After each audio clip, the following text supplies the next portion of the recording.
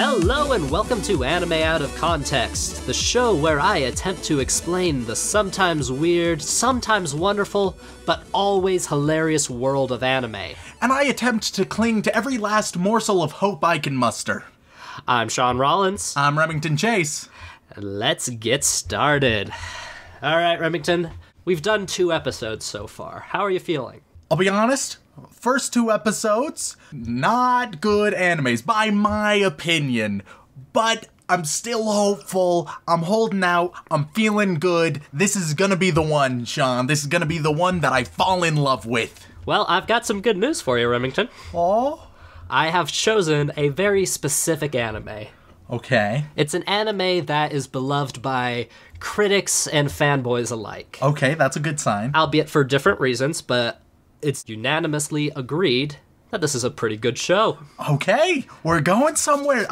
This is it. This is it. I have a right to be hopeful for once. Exactly. And there are, of course, plenty of problems with the show, as it is with any form of media, but it's easy to look past those problems for a lot of different reasons. So I'm going to start with a good explanation of what we're about to get ourselves into. All right. Now, Remington, if you recall, in the first 2 animes that I made you watch, there was a bit of love involved. Yes, it was very prominently themed in the first 2 episodes. Mm-hmm. And be honest, you weren't really, you didn't really like the love that was presented to you, did you?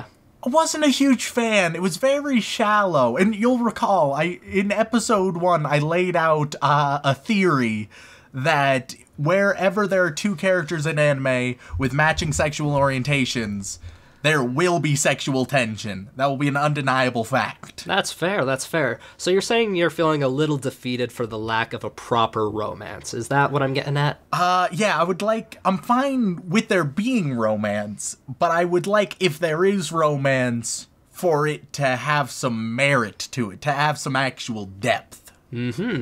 So I actually went ahead and looked back at our previous episodes and thought to myself, all right, let's take what Remington likes and put them into a proper character that he would definitely be able to fall in love with. Oh, my hopes are dangerously high right now. So I looked and I thought to myself, well, pink hair seems to be a pretty common attribute.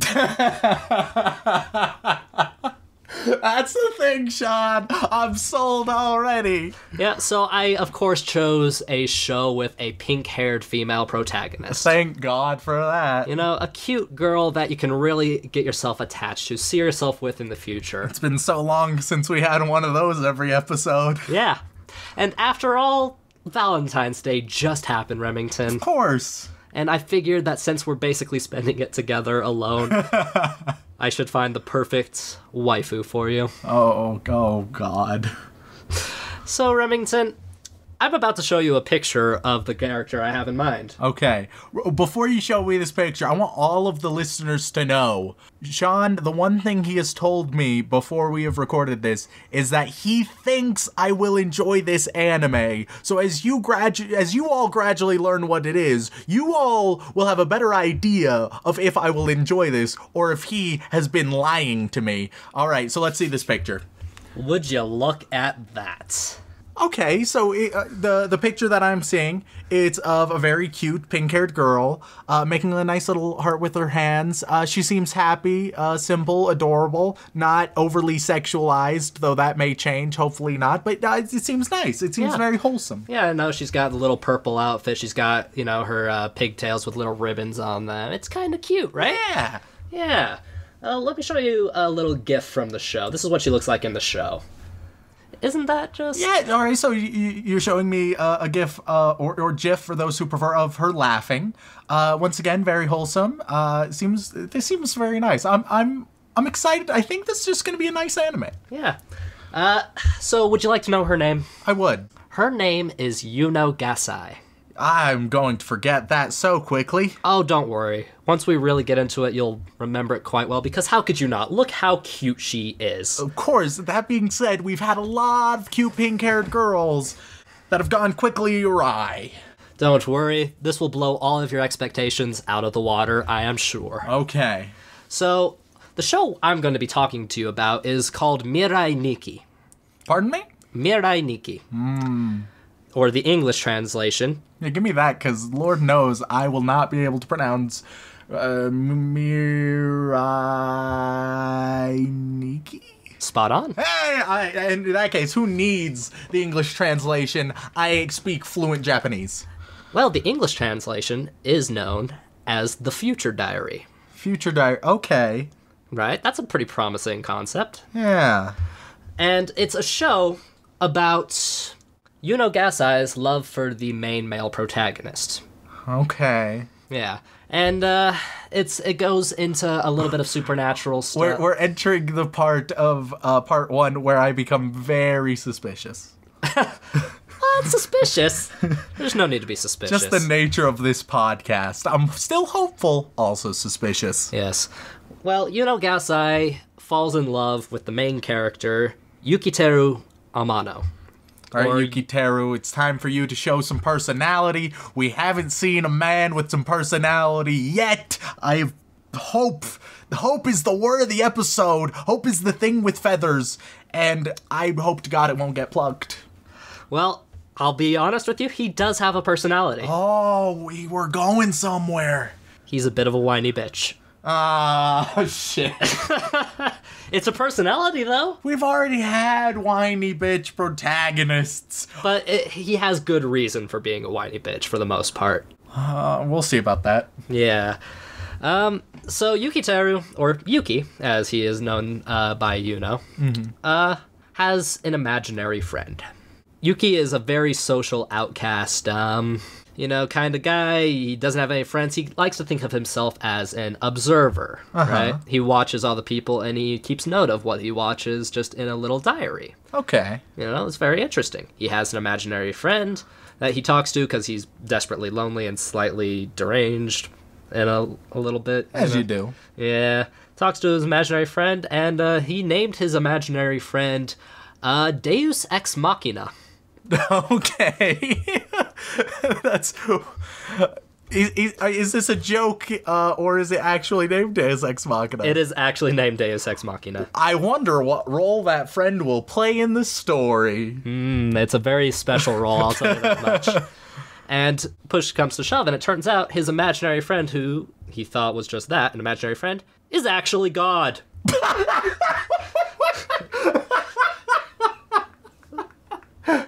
That is the greatest twist of all time. So I'm just imagining, in this world, you have God, and he's like, here's this lonely kid. Here's what I'm gonna do. I'm going to convince him to think that he's making somebody up, but in reality, he's just becoming religious. That should be a strategy that Jesus employs, where I just walk around and I'm like, I have an imaginary friend, his name is Jesus Christ, he's a super cool dude, and then eventually I'm like, oh, he's actually the Son of God. Funnily enough, you already look a bit like Jesus, so I could buy that. See? It just works so perfectly. Yeah, but it's not quite like that. So, turns out, oh goodness, he's actually real. And he looks at his phone the next day afterwards, like, he doesn't told that he's real at first. How does he find out? Basically, he looks at his phone and realizes, there's entries in my diary for stuff that hasn't happened yet.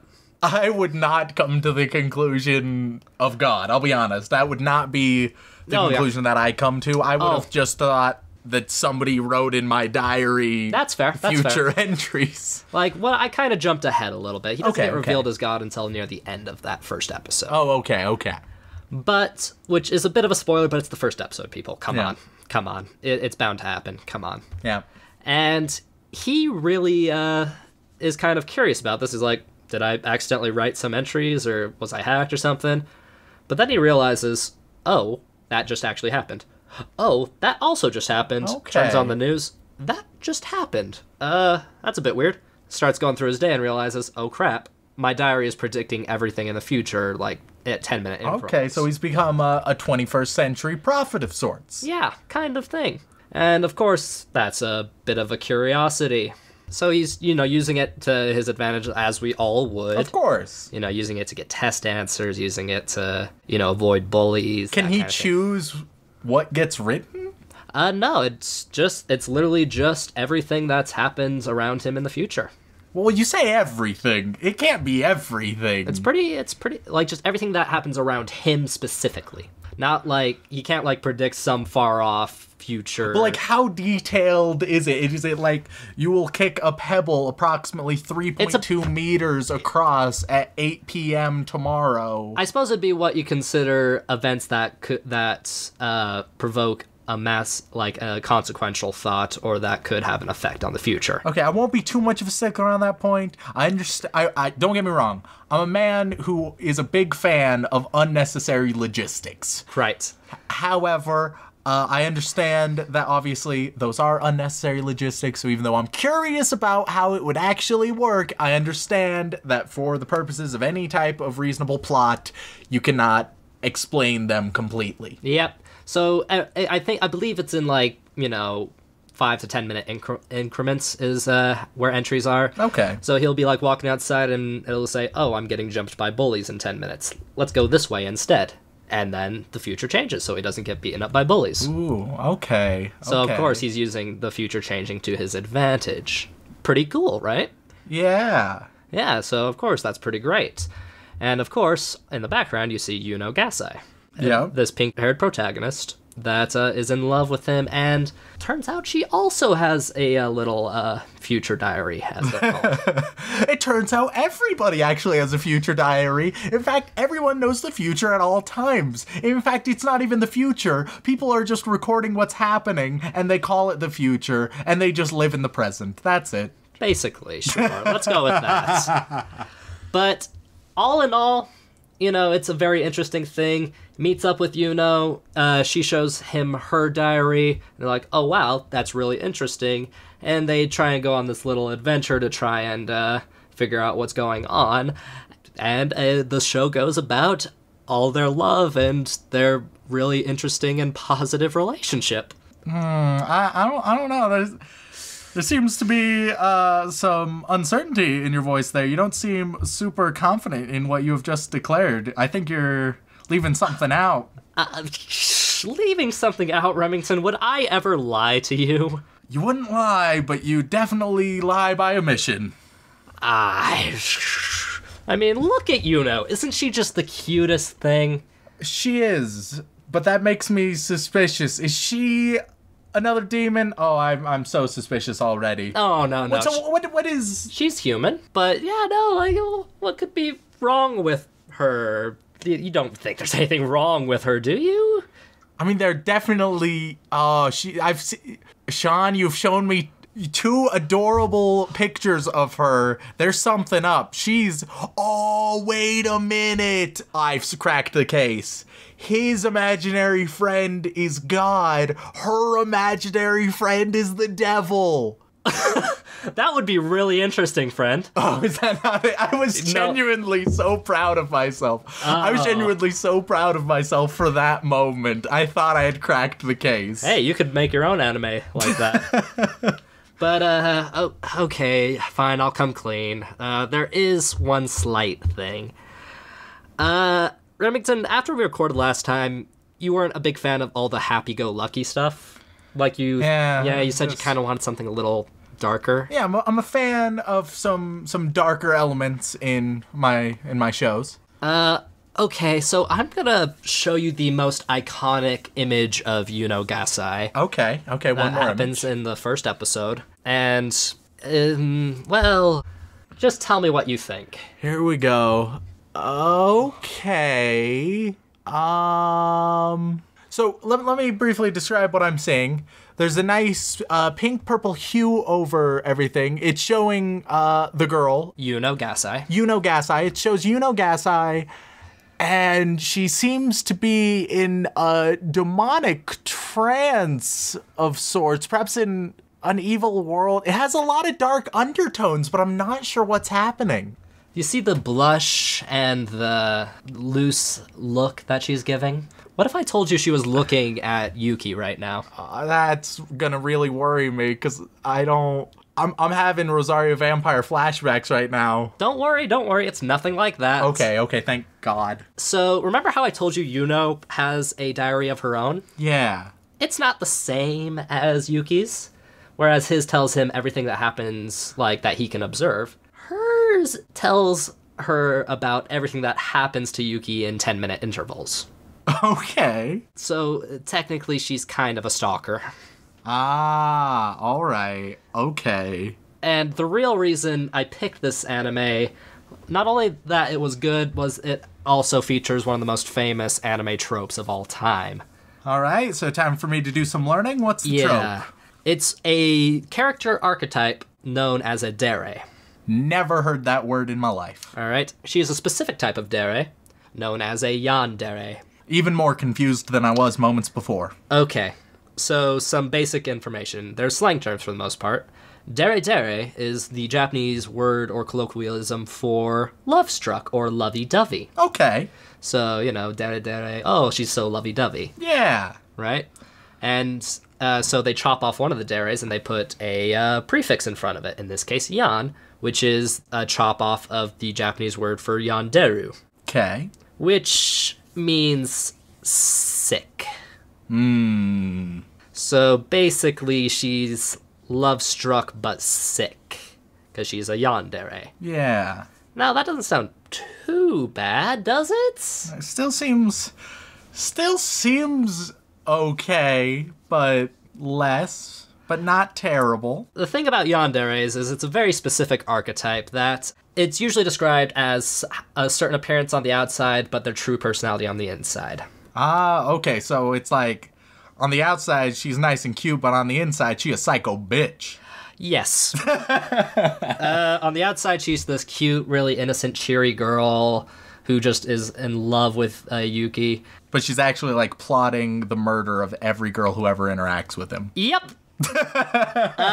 It's kind of along the lines of, oh, if something bad happens to Yuki, I'll know because of my diary, and I can go and kill whoever tries to hurt him. Oh my god.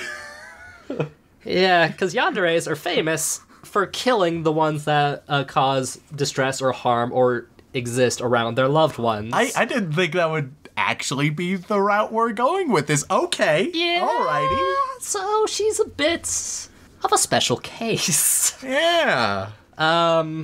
So yeah, no, the show's a lot darker than I led you to believe. I thought, you know, it was Valentine's Day. I thought I could get a nice little love story across to you. I thought you might like it.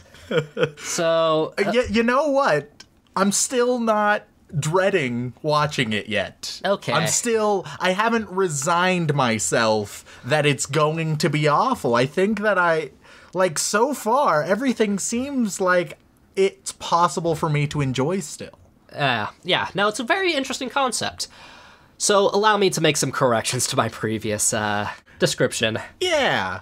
So, of course, you know, he's been playing with his diary a lot. He goes and he notices that Yuno is kind of following him at a point, and he's like, okay, I'm going to go this way because she's just going to keep following me. Goes a completely different way that she couldn't possibly have known about. And then she's there because her diary tells her the future of Yuki himself. But why does her diary do that? Why? Well, because if you think about it, his diary was just him writing down everything he was seeing. Yeah.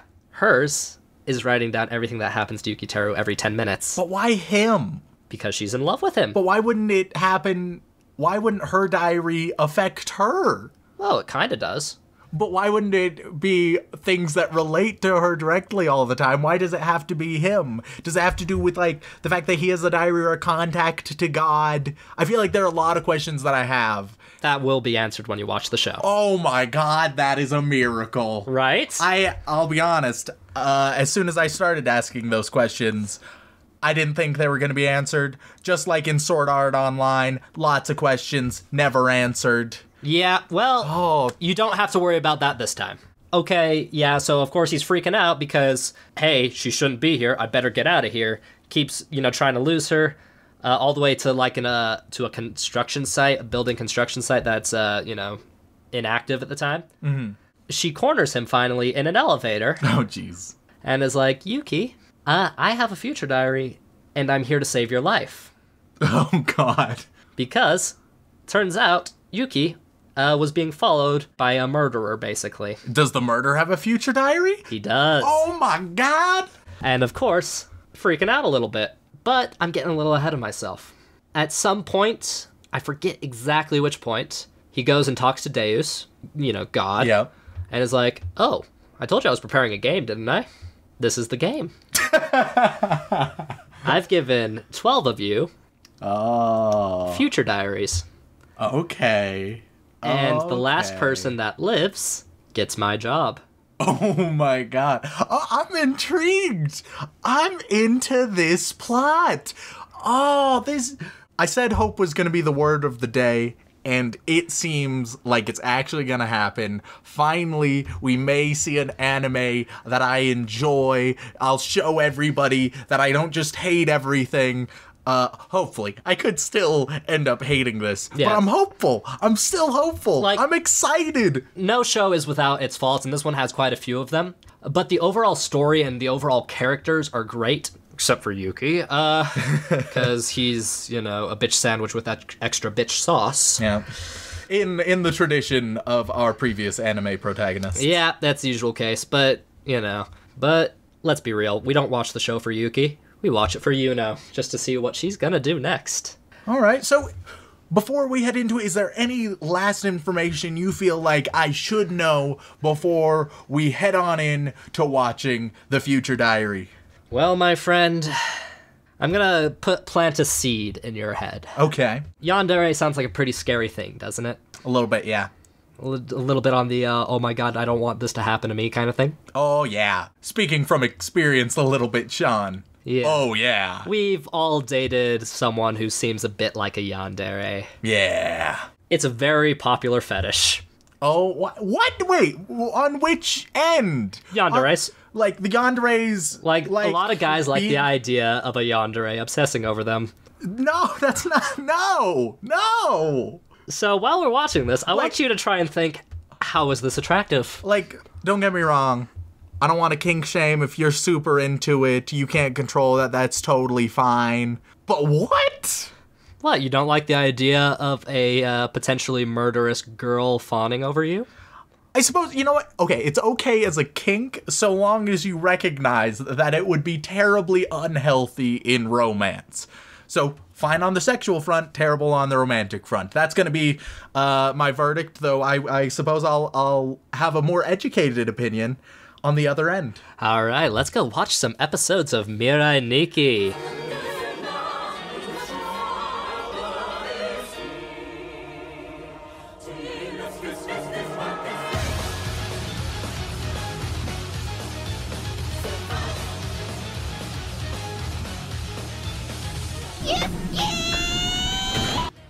We are back, ladies and gentlemen. We have just finished watching the first 5 episodes of Mirai Nikki or The Future Diary, depending on your preference. So, Remington, I have to know, what do you think? Shaun, the unprecedented, the unthinkable, and by some definitions, the impossible has occurred. You have fallen for Yunogasai. No, but I did enjoy an anime. It was bound to happen. I finally enjoyed an anime. I sincerely had a fun time while watching The Future Diary. Oh my god. You actually like it? It was about goddamn time. I was worrying for the future of our program if you kept disliking everything I tried to show you. Yeah, we were on a bad course, but no, this shows that it is possible. I can enjoy things. I'm not just some anime curmudgeon trying to bah humbug the metaphorical Christmas of all things weeb. I can enjoy things and be happy. Oh, happy days, Santa has come at last. All right, so let's delve right into it and discuss The Future Diary. Okay, so Remington, honestly, I have to ask, what were your thoughts after the first 30 seconds of the show?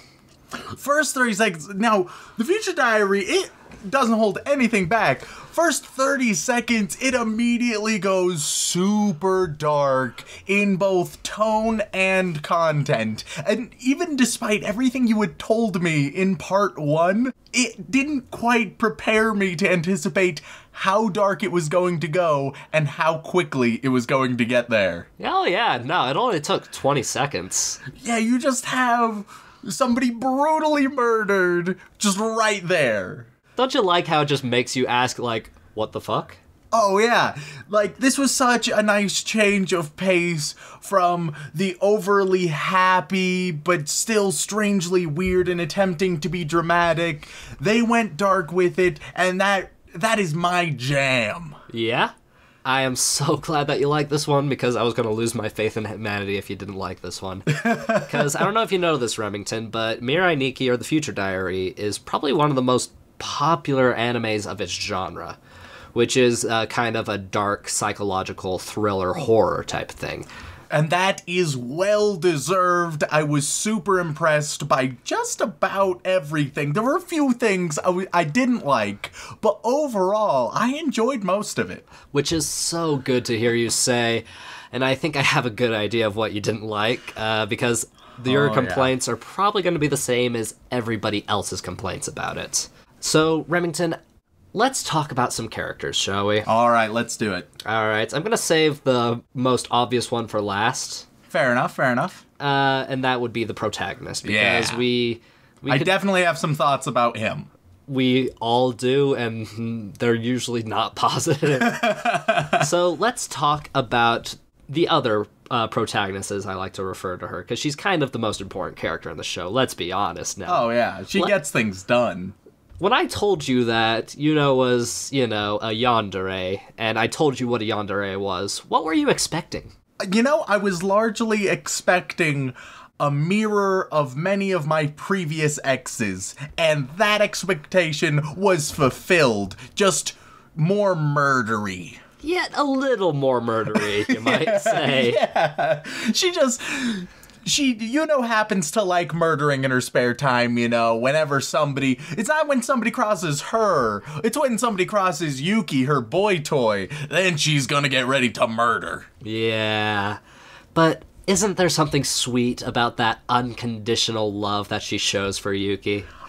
I don't think that I would go with sweet. That being said, I did find it entertaining and interesting to see how it would develop. How you just have this absolute psychopath in such an adorable frame. I love that juxtaposition, and I think they played it off very well. Like, you look at Yuno and you think, oh, cute pink-haired anime girl. What's the worst that could happen? Oh, yeah. And I believe it was in episode 4, where she threatens to murder somebody, but she's giving Yuki an option whether or not she's going to murder this other girl, basically. And she does it with such a happy smile as she's providing him this ultimatum of death. And that was just a great little moment. If I remember correctly, it was like, you can go with her and probably die, or you can come with me and live. Yeah, it's like, what a romance there. Oh, yeah. But in the end, she does save Yuki's life yet again. And that is a common premise of this show.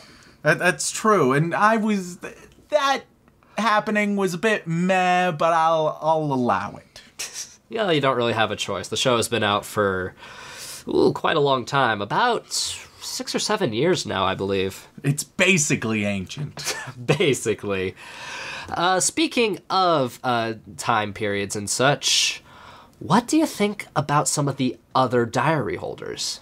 So far, all of the diary holders that we've seen through episode 5, I really like it. And I really like how the diaries come to be. Essentially, they're 12 people who have held diaries before, and however they utilized that diary before, it's going to be twisted into a future use of that variation to what their future diary is going to be. And that creates some that are really useful and others which definitely are not. Well, okay, let's talk about the diaries then. So, we obviously have the main character's diary, the indiscriminate diary. Yep. It's a diary that will tell him the future of basically anything that he observes. Pretty straightforward, super useful, because why would you care about anything that you're not observing? Yeah. And I still think that there's some questions that I would have that came all the way back in part 1 of this podcast. Yeah. But as I said before, I'll accept that those questions won't be answered with this type of premise. I'm going to allow a couple of those. That's fair. All right, and then you have what you'd call the counterpart diary to Yuki's, which is Yuno's. I forget the exact name for it, but she calls it a diary of love. Yeah, the future diary of love. I thought that was a really good way of explaining why it has everything to do with Yuki, because in part 1 of the podcast, that was a big question that I had. Why is it about Yuki? Why isn't it about her? And the fact that she would just creepily stalk him and document him all the time, so her future diary is going to continue being all about him. It's great. It wasn't all the time. It was only every 10 minutes. Oh, yeah, I apologize. So there are 9 minutes of every 10 where she is not directly writing down what is going on. Yeah. See, it's not that bad. All right, let's talk about some of the other ones we've seen. We saw briefly the third. He was the random murderer. Yep, the random murderer, and he kept a murder diary. Mm-hmm. He's killed in the first episode, so you can add some quick action, some quick intrigue. I thought that was a good pacing decision, especially because they went away from it being formulaic. It's not like they killed off a future diary holder every single episode. Yep. Sometimes they might kill off one, maybe you think they're going to kill off 2, sometimes they don't kill off any, and that way you're actually left wondering if anybody is going to die. Now, the main characters still have a lot of plot armor, as to be expected, but nonetheless, the side characters, who are built up in a quite interesting way, they don't have as much plot armor, and nor are their deaths necessarily predictable, and that's really nice. Don't you like how you kind of care about all these individual characters? Oh, it's so much better. I'm reminded just of our last episode on Sword Art Online, where it tried to introduce a bunch of different side characters, and all of them had potential, but it just dropped them off instead. Sword Art Online tried to do what Future Diary succeeded in. Right. Now, let's talk about the more specific versions of these characters. Let's talk about the fourth. Let's start with the fourth, Caruso. The detective, the man with the detective diary. What are your thoughts on him so far? He's a nice sort of like father figure. He's trying to stop all the deaths that are coming from this game, which is a noble cause. That being said, he may be the least interesting diary holder that we've seen so far. It's nice that we have a contrast in how noble his intentions seem. That being said, he hasn't done a whole lot that is really interesting to me. So I like him, but he may be my least favorite diary holder that we've met. All right, let's talk about the 12th then.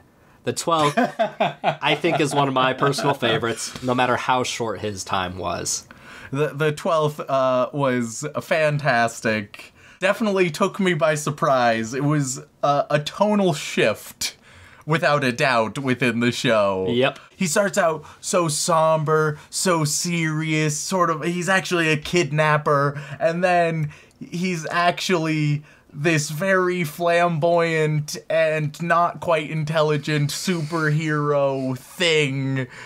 And it's so ridiculous and over the top, and I really enjoyed it. Mm-hmm. He was a man who believed in justice and may have watched a little too much Power Rangers, would be our equivalent. Oh, yeah. And what was great is that his diary, he kept recording acts of justice, right? But they were acts of justice according to his own naive sense of justice that wasn't quite adept, which meant that his future diary would also have just a bunch of meaningless things like telling him to clean up trash in the corner or things like that, where it's clearly just not nearly as useful as the others. It can still come in handy, but it can also just be entirely irrelevant. Yeah.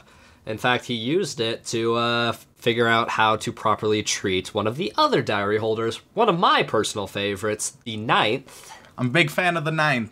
Yes. I was a big fan of the 9th. Minene, I believe was her name and how you said it. Yeah, Minene is super great. She is the other super crazy bitch of the Future Diary world.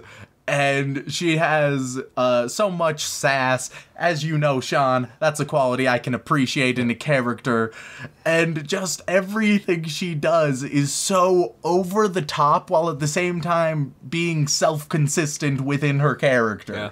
And honestly, she's a completely different type of crazy from Yuno. Oh, yeah. She's a very methodical type of crazy. She thinks everything through, and it's not that she cares too much, it's that she doesn't care at all. She is so selfish, so self-centered. She is just there to get what she wants, and that's it. What if I told you that the more you watch, the more you get to look into her motives? I am totally all for that. We were briefly introduced into her backstory. It started fleshing her out. I'll be honest, the entire premise is that these 12, the winner becomes a god. I'm rooting for number 9, and I know that won't happen because she's not the main character, but oh man, if I could choose a character to win the game right now, it would be number 9. That's pretty fair. All right, then I believe the only one left to talk about, aside from the big one, obviously, would be the 6th. Yeah, the 6th. So she's the leader of this strange old cult. Do you remember her name? No. Just the 6th. Yes, because the numbers are easy to remember after all. But she is the leader of a cult that her parents set up, hailing her as a clairvoyant. And then when they show her backstory, oh boy, that was intense. Yeah, you think? I would definitely encourage anybody to go and watch it if you're interested, before we really delve into it, because, oh man, that was really major, and just they threw it at you. Yeah, and a slight side note on that, if you do decide to watch this, please make sure you're of a proper age. Yeah, this is definitely not something that you want to bring your 6-year-old nephew to come and watch. This has lots of mature themes all throughout it. It has blood, gore, violence, and as well as some mature sexual themes interspersed throughout. Viewer discretion is advised. Yeah, if it wasn't kind of tipped off to you by the first 30 seconds of the whole series. Yeah. Like, that's you'll know given. very quickly. It's just what happens in the 4th and 5th episode that really kind of tilts the bar to saying, yeah, you really should have a pretty high constitution for this kind of stuff. But man, oh man, her story is probably one of the hardest to really swallow as it's presented to you. That being said, I think she's another one that I enjoyed her as a character, and I thought she was interesting, but she's probably going on the same level as Caruso, where I like her, but she wasn't anything special for me. She had some really good moments, some really intriguing story, but overall, she wasn't exceptional in any way. Yeah. Like, if they had spent a little more time on her, it would have been great. Oh, yeah. But the time they did spend on her was phenomenal. Oh, yeah. It was definitely satisfactory. It explained her motives perfectly. We understood why she does what she does, with a little bit of crazy thrown in. Oh, yeah. All the bitches be crazy in this anime. There is not a single girl who has had any modicum of sanity unless she is, like, drawn in the background. Unless she's a stick figure in the background, she's crazy. I don't know, that first girl in the first episode that got horribly murdered by the third. Oh, yeah, she seemed really well composed right before she was killed. Yeah, that's a reasonable reaction. All right, well, I think it's time to discuss the elephant in the room, or rather, the Yuki in the room. Yes. Yuki is something special, isn't he? If by special you mean the blandest, whiniest piece of shit I have ever seen. He has no backbone. And not only is he not a character I like, I don't think I really enjoy him on the screen a whole lot. He has some interesting moments that can really help drive the story along, but I found, especially when he has these long, drawn-out monologues, I just wanted him to stop talking because he was the least interesting part of the entire show. Yep, that is everybody's major criticism of the show. But you have to consider the fact that if Yuki wasn't as big of a coward and as big of a wuss as he was, that none of this would progress in the way that we've all found so enjoyable. And I think I'd be okay with him being a coward if he was just maybe a little bit smarter. That would be nice. If he doesn't need a backbone, he can still be a little baby all of the time, but if he could at least be aware of what's going on to any degree, and so if he could help plan stuff out, and then we could see an interesting dynamic where he's trying to get Yuno to do all his dirty work for him because he's too scared to do it, but he's smart enough to understand that she's useful to him, and that's not what we got. Instead, unfortunately, we started to develop a sincere romance between them, and I don't like that, not only as a viewer, but in the realms of the story itself. I don't think it was good for the story. Well, you don't have to worry about that, because like I said at the beginning, I did not lie to you.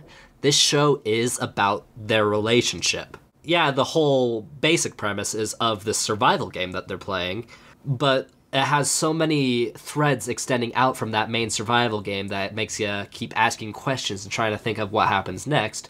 But one of those big threads is their romantic inclinations.